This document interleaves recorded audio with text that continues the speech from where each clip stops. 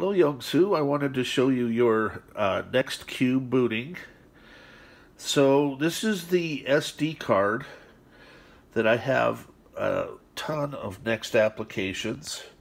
Right now it's just waiting for the CD-ROM drive to come ready. Since there's no CD-ROM in it, it'll continue to boot. And so here's my plan. I'm going to, because you've been so patient, I'm going to send you a separate SD card with Korean.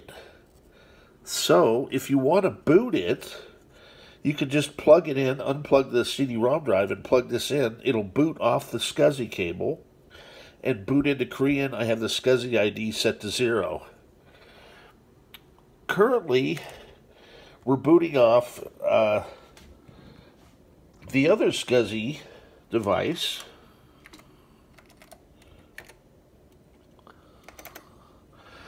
And it has all the apps. And there's a lot of apps on the other one too. But here's my thinking. You'll have a spare scsi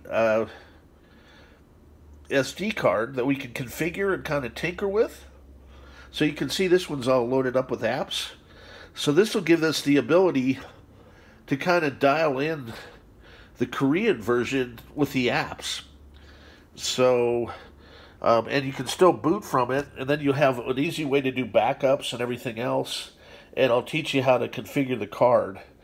I think I can squeeze an extra 2 gig out, and I did that on this card, so we can actually create 10 gig partitions, or 4 gig and 2 gig, which gives us an extra 2 gigabyte.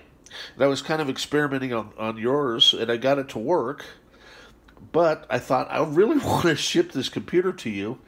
And this way you've got the best of both worlds. You can boot into either Korean or US or both. So you can hook both of the SD drives up and it will work. So really appreciate your business and patience. I'm shipping today. Have a good day.